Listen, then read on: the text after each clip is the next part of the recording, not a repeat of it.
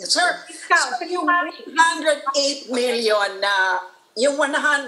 million na nasa term sheet, aren't we over-ordering considering that 45% of the population precisely have vaccine hesitancy? Paano kung hindi natin maabot yun, mag-expire lang yun at masasayang lang ang bilyon-bilyon natin?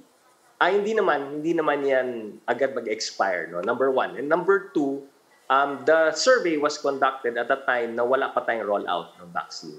I think we will see a very different picture once we roll out at nakikita ng taong bayan na safe at organized, very organized din naman ang paggawa natin ng vaccination rollout natin. So you will see, we expect an increasing confidence level every time or every month siguro that we're on that rollout phase. So we begin in February, this month, presumably siguro mga last week of February, baka meron na tayong masimulan, and then mas marami na sa March, then mas marami na sa April. So I would safely hypothesize that every month you will see a vaccination confidence increasing every month if you do the survey every month. Okay. Right. Sir, I'm tempted to ask one more question pero overtime na raw Pero sige, quick lang to. You did say to see is to believe.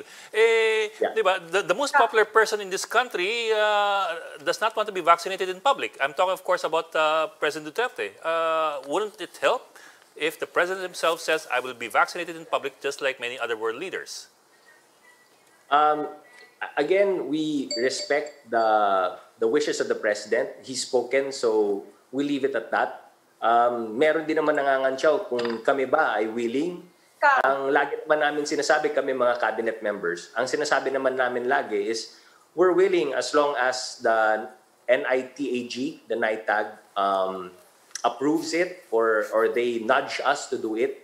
Kasi ayaw rin naman namin mapagbintangan na sumisingit kami sa linya, di ba? So yun lang naman iniiwasan namin. But if it helps in building up vaccine confidence at sasabihin ng NITAG sa amin na sige, una na kayo kasi para masampulan at tumaas ang confidence level. Ako, personally, I'm willing to do it. Yung Sinovac, sir. Secretary, will you accept the Sinovac vaccine? Oh, yeah, definitely.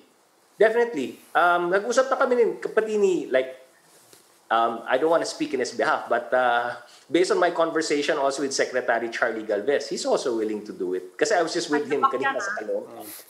Yeah. Kami, okay naman. Okay kami dyan. Dalawa na kayo sa Sinovac. Sabi, talaga nililista na kung anong bakuna. Kukunin namin kayo.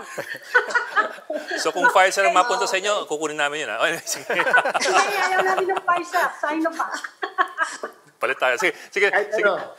Okay lang sa akin. Basta dumaan lang naman sa FDA. Yes, sir. I understand. I'm Okay. confident.